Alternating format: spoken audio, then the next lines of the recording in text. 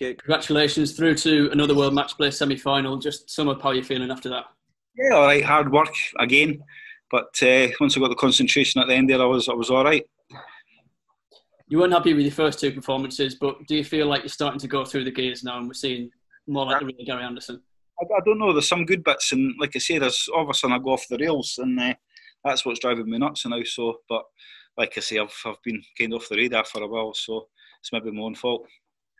You've got your good mate Michael Smith up next. Could he be the man that really brings out of you your top form?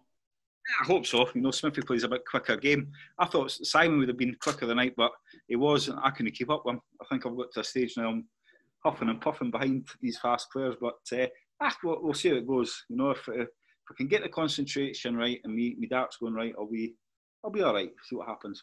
How much are you looking forward to that game? Because it's probably the biggest game you two will have played.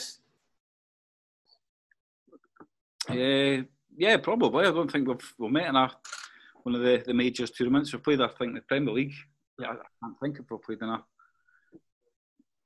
major. Premier League semi-final, I think it was. Yeah. Right. Yeah, but no, it was be good. You know. I think he's won the last 4. Do you feel like you owe him one? I think he's the last one that beats the last 12 games we've played, to be honest. But you know, the only thing about that, it's got to come to an end someday. Now, you know what it takes to win a major behind closed doors. We saw you do it at the UK Open a couple of years ago. It would be a pretty unique double if you were to pull this one off as well, wouldn't it? It would be. Better player a few years ago, though. But, yeah, it would be nice. Like I say, it's no Blackpool, is it? It's weird. You know, it's definitely weird. You know, it's still going to class as the match play. But I think it'll be a bit different in the semis and final. You seem to be getting used to the environment a bit more now. You seem a bit more comfortable on stage.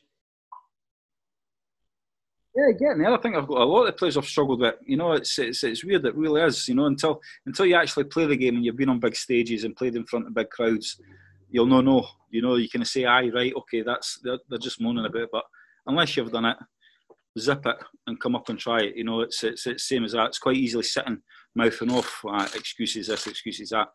They don't know. They've never done it. So how do you actually know? So, you know, it's definitely weird. A lot of the boys have said it. So, yeah.